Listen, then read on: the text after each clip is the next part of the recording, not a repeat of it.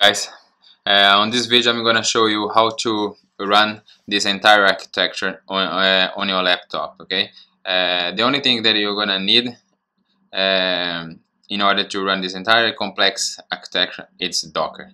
You don't need to care about install any of those technology here. Okay, so down here I describe every step that you need to do. So the first thing, of course, is it's clone this project. Once you have cloned it, you need to open Docker Composer and change this variable value. Okay, so I have it here already. So you need to go here and change for your local IP. On my case, I can see it here, and I've changed it here.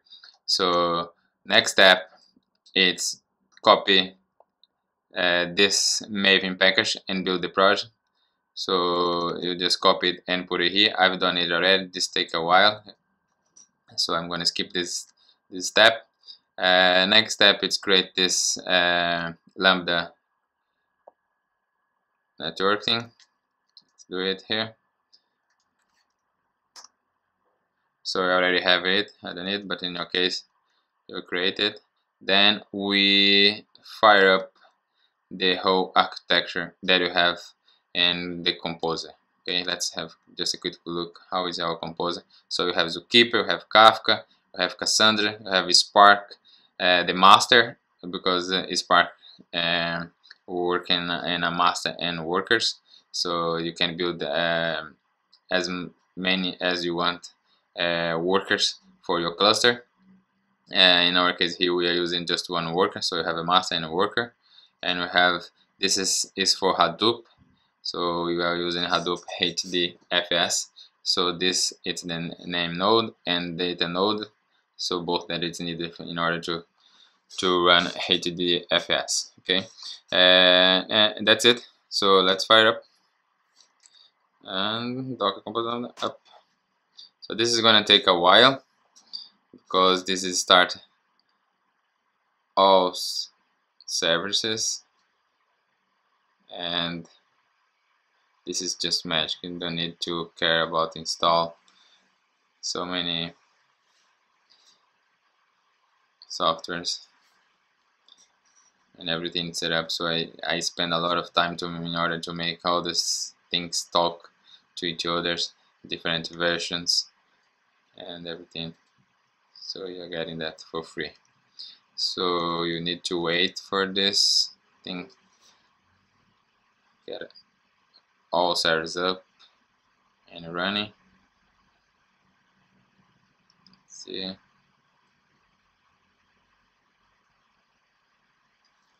When you have this done, we are gonna just run the project, orchestrate, and so let's have a look what is this project, the orchestrate.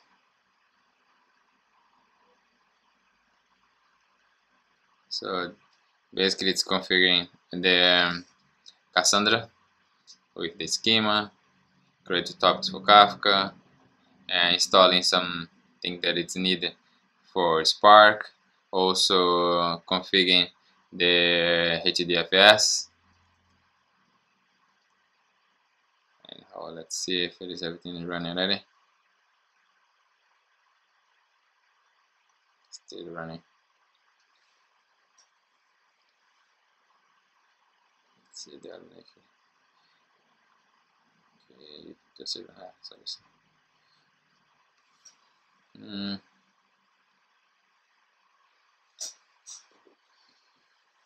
Takes a while because it's many access. They have to set up everything, connect to each other. And in the meantime, you can go to the Spark master and see if it is already Spark. It's up and running. It's ever found the worker. Look like this is still looking.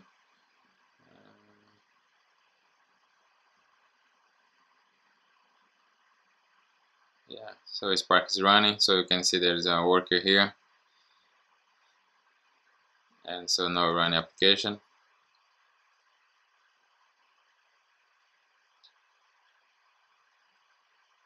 So Cassandra.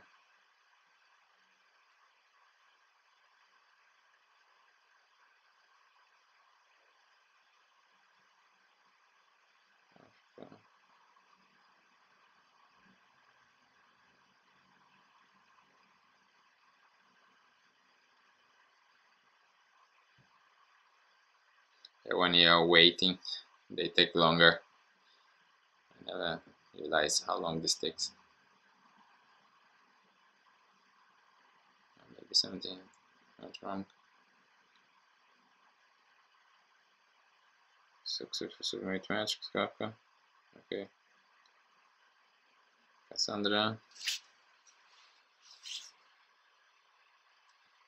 Yeah, I think, yeah, you have everything running. So yeah, it's in Cassandra's listening port. So we then are ready to run the second script.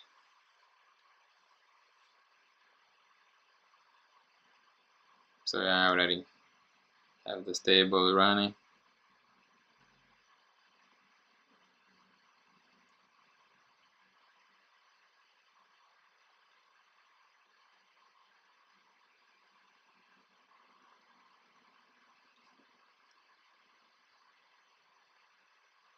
Go.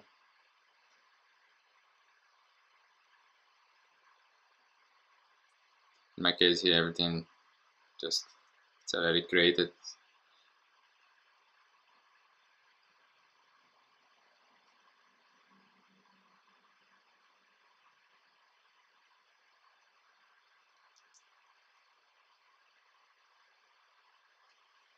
Come on.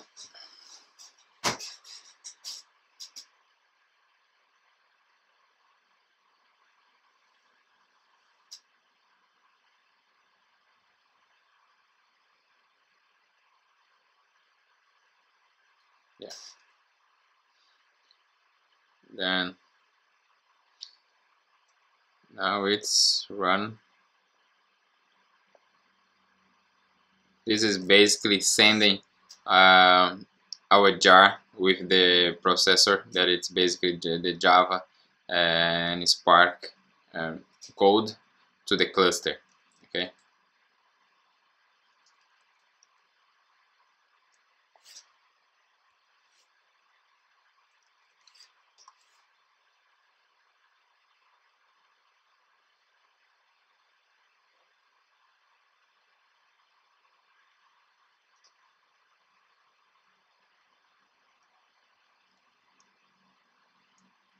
This it's basically sending to Spark cluster that it's running inside the Docker. Let me just show why this is going to take a while as well. Let me just show the Docker services running here. So then you have the Spark master that I just sent, and you have worker, and both it's connected, right? This is the cluster of Spark. Spark distribute the, yeah, you have a look at what Spark it is. I'm gonna get a better understanding of the steps, and I think you are fine to go to the next. Here we are running, we are producing fake IoT data. So basically we don't have, of course, those IoT sending data to Kafka, so you're gonna mock those data, and you can do this here.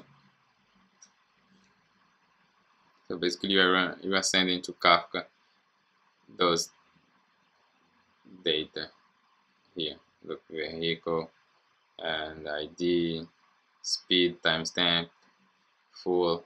So yeah, mocking those data, and then you're gonna run our dashboard.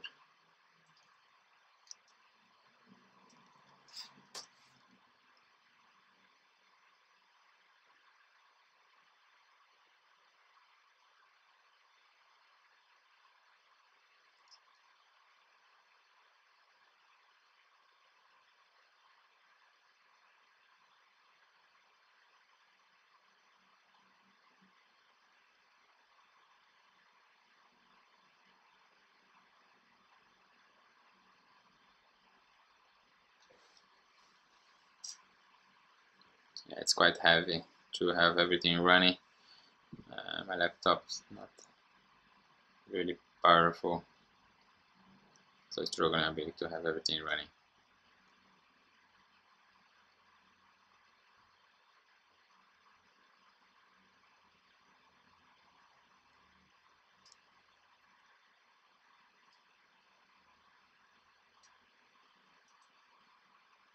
And let's see if it's already.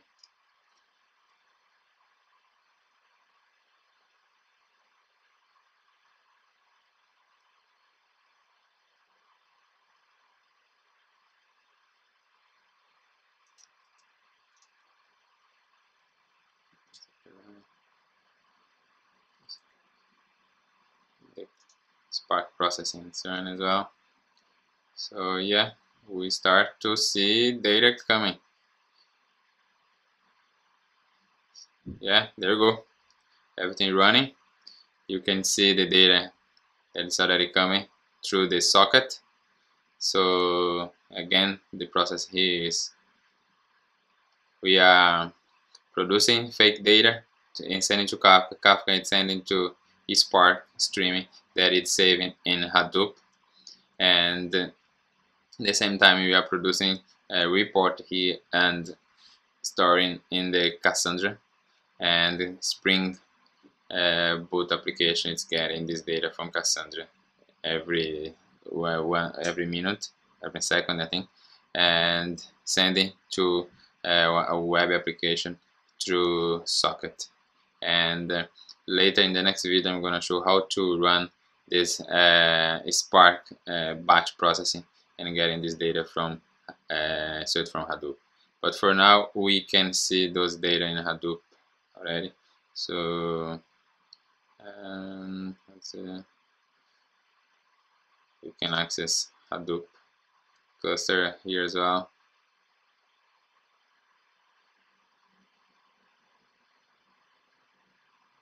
You are already seeing from Jesus.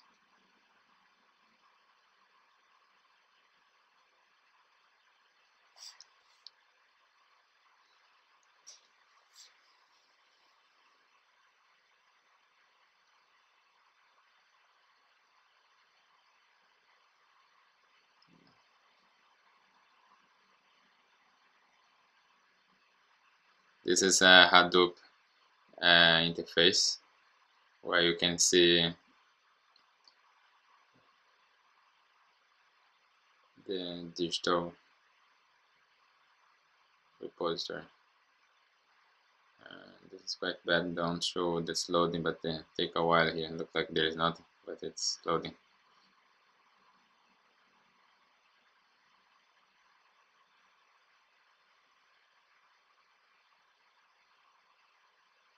It's quite struggling. Let me stop this guy here. Just test it to see if it is.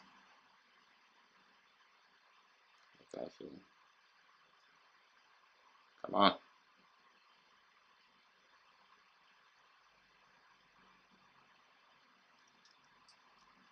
Yeah. And you have Lambda architecture. We are using Parquet, and here it is our data. You can see here. So you can see that it's data is flowing and storing Cassandra and showing here in our dashboard, and the same story here. Next video, we're gonna look at this part, the batch processing that is getting from Hadoop HDFS. And yeah, I think that's it. So it's everything you need to know to start playing with big data and Lambda architecture.